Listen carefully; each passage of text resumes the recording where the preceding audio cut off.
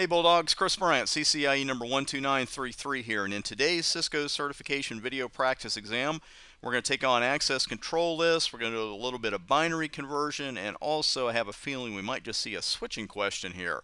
Also, a quick reminder, my 40-minute ad-free Ether channel webinar is now in on-demand format. It's the same webinar I taught in 2009, literally to thousands of students around the world via the webinar service, and now the videos are there for you to watch whenever you're ready.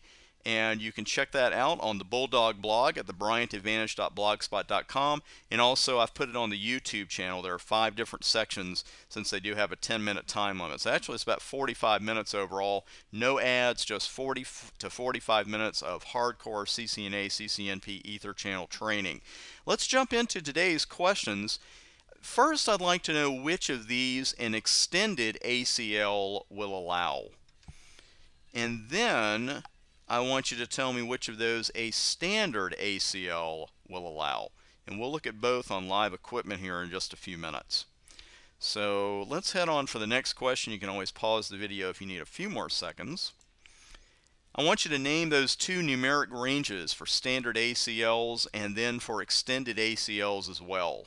And especially for the CCNA exam, you got to know those like the back of your hand, because you want to watch out for those, of course, multiple choice questions, lab questions, all kinds of things. Those numbers definitely come into play.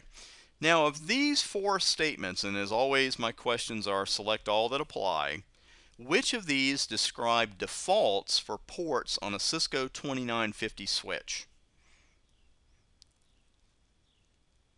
And then finally, we're going to finish with this conversion. Let's convert that binary string that you see there on the screen, 11001111, to decimal. You want to be rapid fire with your binary conversions as well before exam day. So taking on this particular question, I'm going to bring the live equipment up here in just a moment. Which of these does an extended ACL allow? And it actually requires quite a few of these. Let's hop out to a router. And we can always tell a great deal from our old friend iOS help. First off, we'll revisit the ranges, but I want to look at these right now as well. We have 2 ranges of standard and extended ACL numbers. And we started with 1 through 99 for standard because, of course, that was all the standard ACLs we were ever going to need, right? And a floppy disk was going to be the largest storage unit we were ever going to need. Remember that? Well, if you don't, that's okay, because that turned out to be pretty wrong. So we've got 2 ranges of standard numbers here, 1 through 99 and then 1300 through 1999. And our extended ranges are 100 through 199 and then 1300 through 2000 through 2699.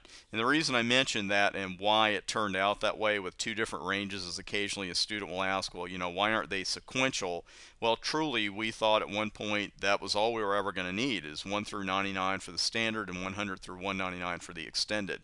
That was true for a long time, but it's definitely not true anymore. Let's go ahead and use iOS help to look at our options for an extended ACL. And we can just put a deny here because we want to see what we're going to be asked to put. We'll put IP there. And notice the first value we're asked for are source addresses. It's referring to a source address, source host, or a single source host. And we'll put a network here. And then notice that we are asked for the source wildcard bits. And we're not going to go all the way out with that. But I want you to notice that now you're being asked for destination addresses, or whether that be a network, any host, any destination, or a single host. The key here is that we don't see the CR. So this by itself right now is not an acceptable command. If I hit enter, it's going to say incomplete command. That's because for your extended ACLs, it's a requirement that you specify both a source and destination. It's not just something that you can do, it's something that you actually have to do.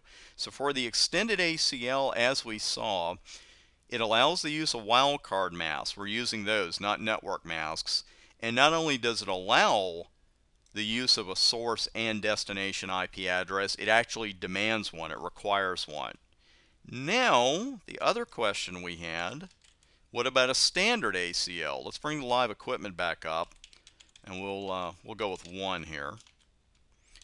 And it's deny. And notice we're talking about sources here already. and wildcard bits. And what about the destination? There is no option for a destination destination IP address, because source IP address is the only thing we can put in a standard ACL. And you'll notice here with the CR, that means this command is legal as it stands. So if I hit enter there, I'm not going to get any kind of incomplete message. So if this question asked about standard ACLs, it allows the use of wildcard masks. It requires a source IP address, but it doesn't let you put in a destination IP address. So that's one important difference there between standard and extended ACLs. We'll bring the list back up here for the ranges. Let me just access list. And we use iOS help there. And again, there are your standard ranges. And then there are your extended ranges, 100 through 199. And then 2000 through 2699. Note that there is a MAC address list here. You know, two ranges actually, 700 through 799. And then the extended MAC address list, 1100 through 1199. Couldn't hurt you to know those. You're not going to be using them on the CCNA, and very unlikely you'll be using them on the CCNP. But it's a good idea to know those ranges. So for that next question, of these, which statements describe defaults for a 2950 switch? Well, let's bring one up and take a look at it. I'm going to run the show interface trunk command, and among a lot of other important information here, you'll notice the mode is desirable. That is dynamic desirable, and that is the default mode for these ports on a 2950 switch. Because I right erased two switches, brought them both up, put a host name on them, that was it. But the trunks formed automatically because they were both in dynamic desirable mode. So that one is true. While port security is an important part of your CCNA studies and your switching security deployment, it is not default. It's not a default setting, I should say. You've got to configure port security. Ports are open is a default on a Cisco 2950 switch, and that's something to keep in mind as far as your network security goes. So here the correct choices were A and C.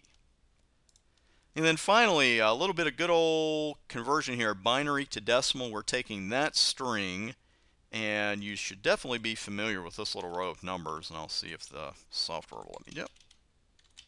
16, 8, 4, 2, 1.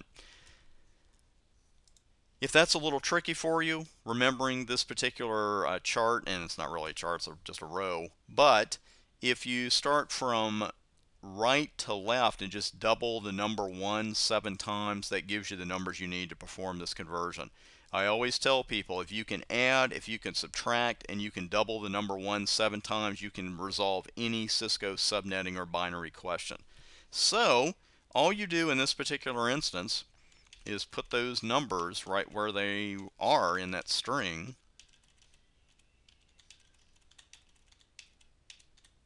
and then you just simply add the numbers up that have a 1 underneath them. So it's 128 plus 64 plus 8 plus 4 plus 2 plus 1, which I believe will give us 207 for the answer to that. So that's the answer to the conversion.